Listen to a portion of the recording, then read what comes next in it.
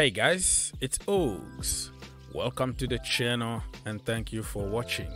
Christopher Nkunku is trending in the Chelsea community now. It's getting ugly, my friends, because apparently Chelsea already agreed the deal in principle in about 60 million euros. And he already had his first part of the medical done, and the second part is gonna be done when he's free next summer. I'm gonna try to make a little bit of sense here. Huh? Remember this past summer, because we are already in fall here, right? So summer, he signed a new contract with RB Leipzig, and that contract to keep him at the club for one more season, and then he asked for a release clause to be included, you know. So that release clause is gonna allow him to be free next summer, and it looks like he already agreed everything with Chelsea Football Club. A little strange, because how can you have medical? Because anything can still happen, right? You know, in 1 year in football, you can have heart attack, you can have a broken leg, you can even die. That is part of life, right? You never know what can happen. So I don't really get it. I don't understand why or if it's true that we did that in advance. So let me know in the comment section down below. What do you think about Christopher Nkunku? It looks like it's too good to be true, you know.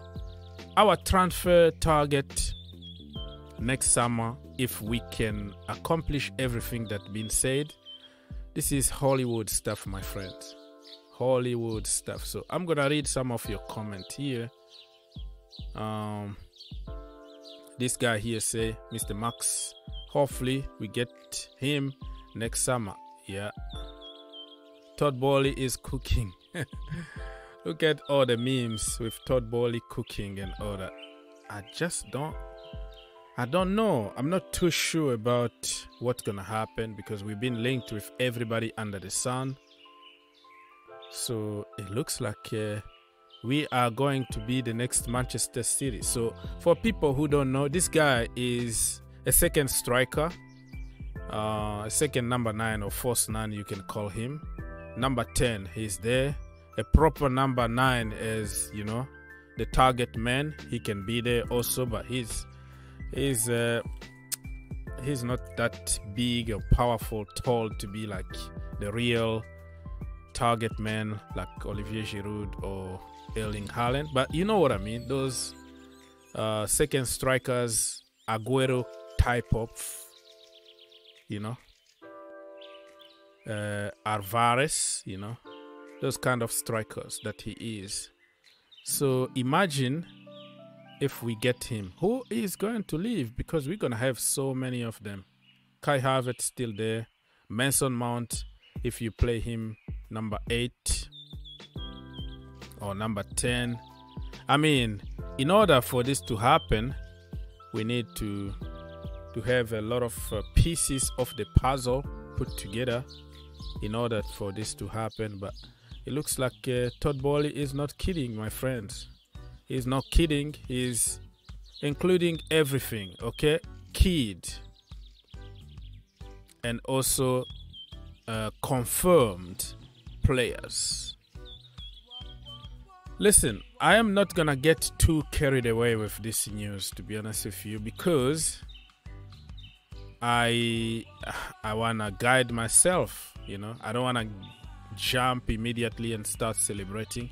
But if this happen, I'm telling you, Todd Boehly is going to have 10 out of 10.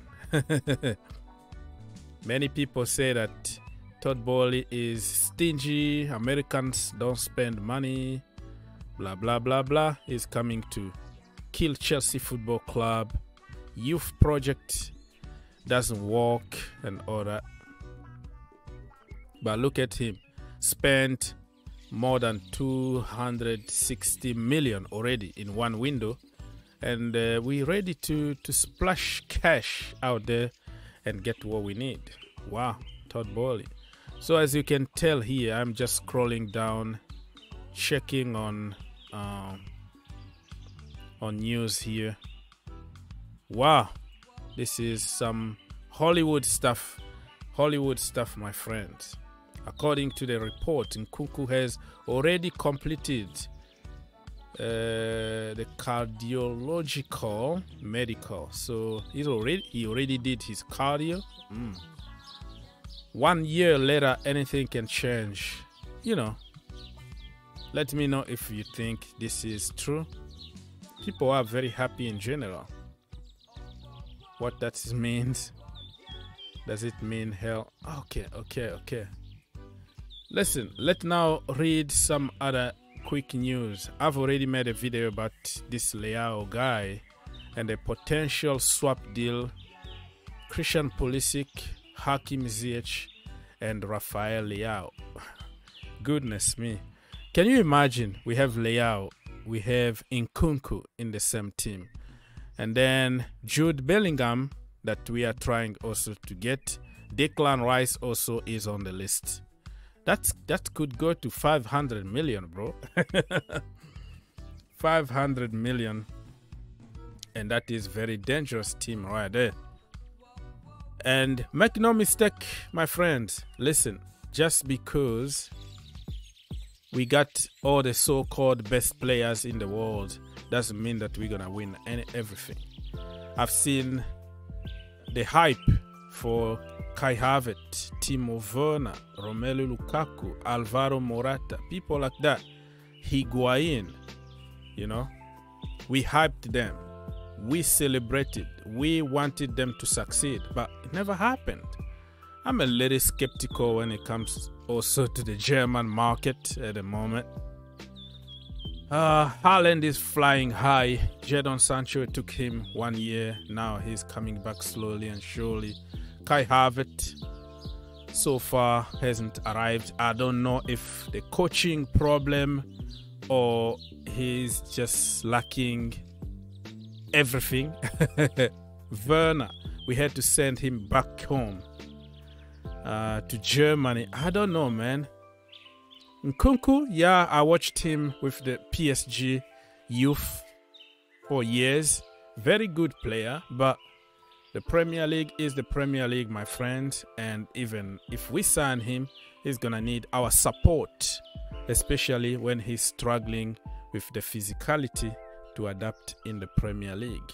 The problem we have with Chelsea Football Club or Chelsea fans is we pray, we celebrate like today, right? Everybody is jumping all over the place, celebrating, thanks God, praying. But when God gives you what you wanted,